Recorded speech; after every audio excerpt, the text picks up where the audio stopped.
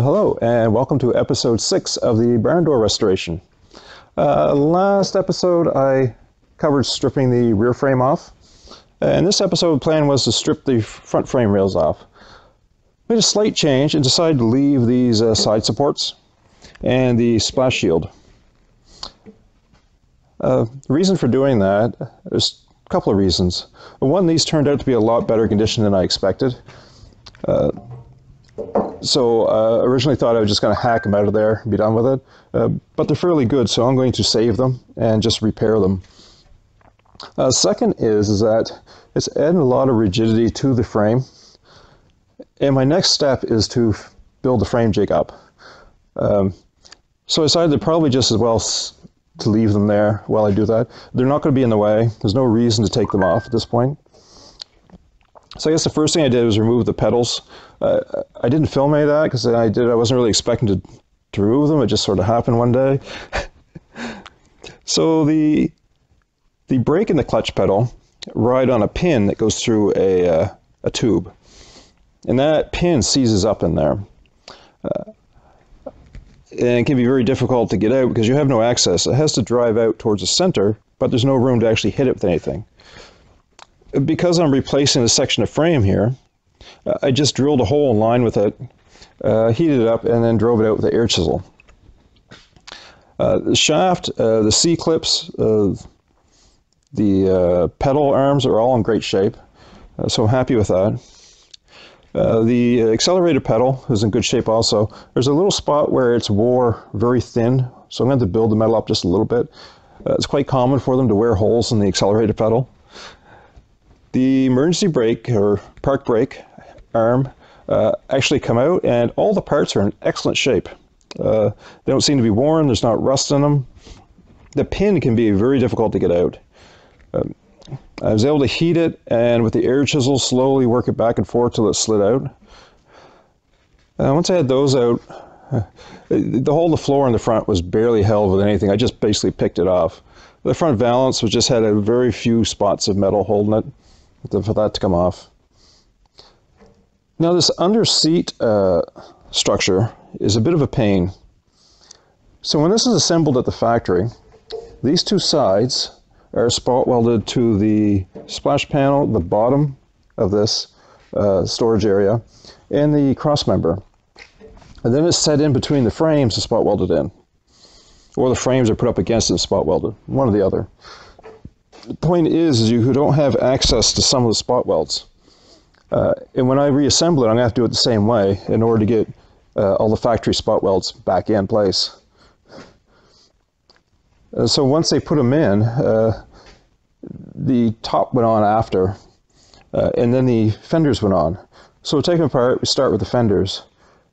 The fenders have a metal lips over this piece.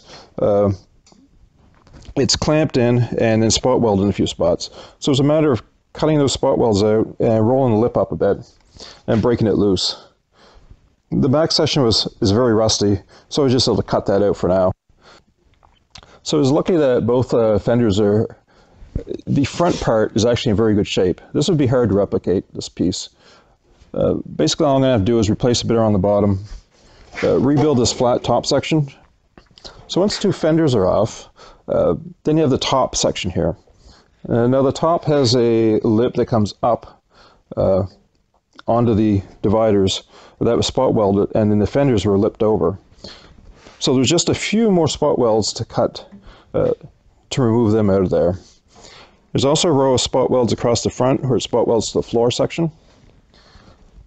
And there is a strip across the bulkhead. Again, there was quite a bit of the lip was rotted out, so I was just able to cut that. So the top panel also has the heater controls. So there's two tubes that go to the back that have cables that when you turn a knob, it pulls the cables and opens flaps so that air off the exhaust is blown up into the front of the bus. I'm going to have to replace these tubes anyway, so I just cut them off. The panel itself is quite repairable. I'm going to completely replace the bottom lip. The sides will have to be replaced, and then there's a section in the back. This back corner will have to be completely reconstructed. So with the top off, I had the bottom. It has a row of spot welds across the top of the splash shield. They were hard to find because it turns out this bottom plate was a lot thicker steel than I expected. This is actually thicker than 18 gauge. The other parts were about 20 gauge. This is almost a 16 gauge. It's very heavy. So when it was spot welded, it was kind of hard to see where the spot welds were. And also a lot of them actually didn't penetrate, so they actually broke out fairly easy in spots. So this piece, where it's spot welded to the uprights, that lip is rotten. There's rust in between the layers. I knew it was not going to be any good. So I'm just going to add a new lip on both sides of this, and I'm going to reconstruct the back section. So once the bottom's out, I guess the next step, I took the bulkhead out. Not much to that, a few spot welds out the back, completely rotted across the bottom. The bottom part of the bulkhead, there's not enough there to try and save any of it. So I'm just going to recreate that piece. Now that it's stripped, it's going to be much easier to get the frame jig built. Earlier on, I started to build the frame jig, and then when trying to measure and get everything straight, it was just too difficult to ensure everything was perfect. So now, with access, I can measure. I'm going to hook the laser back up to it. I can ensure everything is perfect as I build the jig. So I guess that's about all I wanted to cover in this video. Next video, we'll be finishing off the frame jig. So if you want to see that, please subscribe so you don't miss it. I'm going to add some video of doing the work, and also some detailed video around these areas. Sometimes a seldom seen spot. It might be useful to someone out there. So I guess that's about it. Thanks for watching.